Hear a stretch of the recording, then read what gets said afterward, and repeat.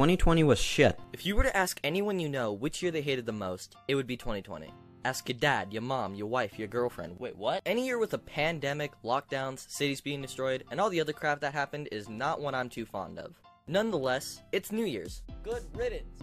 I was originally going to do an end of 2020 song, but at the same time, I've been doing music all year, so why not switch it up and go back to animation? I've honestly been contemplating switching to animation primarily for a while now, but considering how stressful animation can be, and having deadlines and such, I couldn't bring myself to make the change.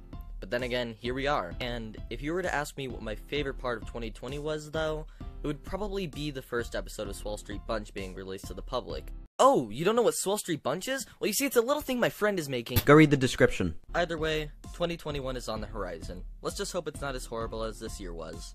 Fingers crossed. Despite this year being a load of crap, there were some things I'm quite proud of, like learning how to make my own music, reaching 100 subscribers, becoming part of a project I couldn't dream of leaving, and this thing.